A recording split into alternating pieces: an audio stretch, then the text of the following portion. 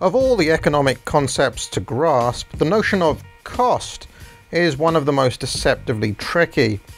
What are we really talking about when we talk about cost? Can we calculate it? Is it subjective or objective? These seem like very simple questions, but cost is not quite what it seems. Is cost even real beyond someone's feelings, beyond what is going on in a person's mind? Can we really say that cost is anything more than a mental event? Consider William Stanley Jevons's classic refutation of the labour theory of value. He says, "The fact is that labour once spent has no influence on the future value of any article. It is gone and lost forever. In commerce, bygones will always be bygones, and we are always starting clear at each moment, judging the values of things with a view to future utility. Industry is entirely prospective, not retrospective." In the same way that labour once spent has no influence on the future value of any article, can we really say that money once spent has no influence on the future value of any article? The true pioneer on the topic of cost in the history of economic theory was Jevons's protege, Philip Wicksteed. First of all, consider any trade. For the trade to take place, both parties must make a profit within their own heads. In this case, for example, this man wants the gold coins more than he wants the pair of shoes, and the woman wants the pair of shoes more than she wants the gold coins. They exchange, and both parties make a profit inside their own minds. It follows, says Wicksteed, that the satisfactions we secure are worth more than the price we pay for them. For the woman, she is willing to forgo all the other possible uses of the gold coins for the satisfaction she will secure from obtaining the shoes. Note that this way of looking at the exchange was a break with the classical economists and even from Jevons himself, who said that the ratio of the shoes and the gold coins is exactly 1-to-1, so therefore we must say, at least at the moment of the exchange, that the value of the gold coins is equal to the value of the shoes. Now this is very slippery, but it should be clear that since value is subjective, it's not possible to say that the value of the shoes and the coins is the same. To the woman, the value of the shoes is greater than the coins, and to the man, vice versa. It's only from some magical third eye point of view that we can say that the 1-to-1 exchange ratio exists.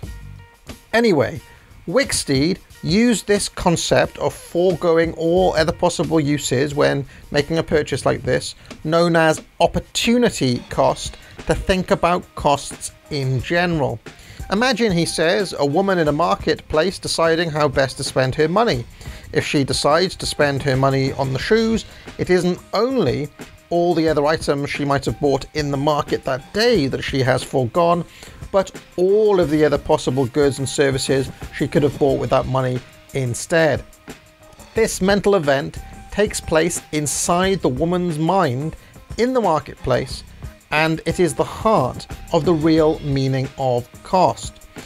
This is not only true of her, but of all purchases, even, for example, purchases by an entrepreneur capitalist buying producer goods. And here's where many modern economists, even highly respected ones, start to fall into error. They forget this fact about opportunity costs and start to imagine that the cost of production is built into the final price of the product in some way. Strictly speaking, it is not, and the idea that it is somewhat psychological. As Wicksteed goes on to say, what a thing has cost cannot determine its value, but what a thing will cost may determine whether or not it will be made. If it cost more to make than it is worth at the margin, it will not be made again in such large quantities, and if it is worth more at the margin than it has cost to make, it will be made in larger quantities. Thus, there is a constant tendency to equality between price and cost of production, but not because the latter determines the former. Here, Wicksteed is really describing the process of entrepreneurial forecasting. Those goods produced which sell below cost represent poor entrepreneurial judgments, and those goods which sell above cost, astute ones. Poor entrepreneurs will be purged from the market by going bust, while astute ones will face tougher competition as other entrepreneurs sniff the opportunity to make money in a proven market, thereby reducing the margin for profit and reducing the gap between the costs of production and the price.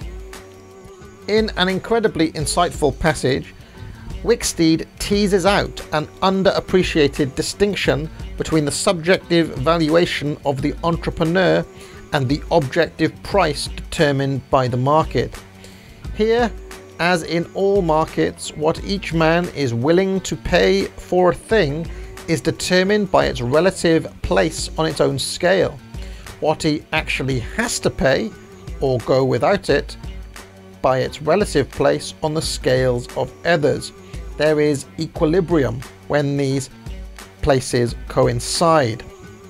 Here, Wicksteed hints towards, but does not quite explicitly articulate, a quiet shift in the meaning of cost, the full significance of which was not recognized until 1960, when G.F. Thirlby pointed out the subtle change in the meaning of cost from the valuation of his own displaced end product to the money input required for the selected course of action is a change leading to still yet another conception which carries with it the suspicion that it is to be regarded as a social cost. It resembles the first meaning of cost in that it is supposed to be an alternative value displaced, but differs from it in that it is not the entrepreneur's own valuation of his own displaced end product, but other people's, that is consumers' valuations of products which might have been produced by other entrepreneurs had they not been displaced. This is the difference between cost as experienced mentally by the entrepreneur and cost as registered by the accountant's ledger. The two are not the same. This is something on which it is worth pausing, especially right now when many firms appear to be making very unusual decisions that seem adversely to affect their own bottom line. For example, remember when Gillette alienated a sizable portion of its customer base with its so-called woke advertising, despite taking an $8 billion loss? The CEO, Gary Coombe, claimed not to regret it and said that the loss of custom was a price worth paying. Direct quote. If we take him at his word, for Gary Coombe, the prospect of getting people talking about toxic masculinity is worth more than $8 billion. Here is a clear case in which the personal valuations of the CEO and the valuations of the customers were completely different. This is a case of psychic profit. But what of psychic losses? Well, Wicksteed instinctively understood that losses were psychic rather than being measurable. In fact, he describes what modern behavioral economists would call the sunk cost fallacy. He notes the irrational enamorment when some object hits our fancy, and the pathetic attempts which we sometimes make to justify our choices post factum, and later how we try to make out that we value a thing which is really no better than rubbish to us because we paid a high price for it. There is a natural unwillingness, he says, in the human mind to face unpleasant facts, and having committed an error of judgment, we often shrink from recognizing the fact. even though we thereby aggravate its results. In the same way, a commercial man who has made an error of judgment, has produced things he cannot sell at cost price, will be unwilling to recognize his error and will make a struggle to secure a price high enough to justify his action. I happened to see an example of this on television earlier today. Here in Britain we have a show called Dickinson's Real Deal. In it, members of the public take their household items to antique dealers who make them a cash offer. If the offer is accepted, they make a deal there and then. If they refuse the offer, the item is sold at an auction. And the thrill of the show is in seeing whether the member of the public made the right choice in selling to the dealer or in going to the auction. Somewhat standard daytime fare. Anyway, on this edition of the show, an old man bought a vase that he'd bought in the mid-90s for £60. The antiques dealer offered him £60 for it, and he refused because, quote, "that's what I paid for it." So she offered him £70, and he managed to talk her up to £75, and they made a deal. Notice how, in this transaction, the £60 that our man paid originally acted as a kind of anchor in his mind. He wasn't happy to sell it below that price. In his own mind, he made a £15 profit on it. But of course, in actuality, if you adjust for inflation, the price he paid back in 1995 for it was more like £113. So did our chap make a profit or a loss? Trying to take a purely objective third eye accountant point of view, we'd say in real money terms he sold it for less than he paid for it. However, the fact he was willing to part with the vase suggests that he preferred the £75 to keeping it, so it's a profit in his own mind. Now, were this old man running a business along these sorts of lines, he'd end up going bust in the long run. That's because entrepreneurs, strictly speaking, aren't dealing in their own valuations of products, but rather trying to guess the valuations of everyone else. He has to try to guess what consumers want. Now let's pretend old Moneybags here went all in on producing shoes. He spent 1,000 gold pieces on getting the labour, the leather, renting the production facilities and so on. This 1,000 gold pieces, strictly speaking, is spent. After he spent this money, it exists only in his own mind and in the accountant's ledger. These shoes aren't worth 1,000 gold pieces. The fact our man has spent this money making them is completely immaterial. The only person in the world who cares about this figure is the entrepreneur here. If he was completely dispassionate, strictly speaking, he should see that 1,000 number as money foregone, a cost already paid, money lost forever. If no one else at all wants these shoes, their market value is zero. At best, the entrepreneur might process it, mentally this is, as a gamble. Now he has to put those shoes on the market to see if his gamble is going to pay off. How many women are going to pay the 3 gold pieces he's charging? He's just guessed that this woman is willing to pay that price. Is he right? Well, that's the market.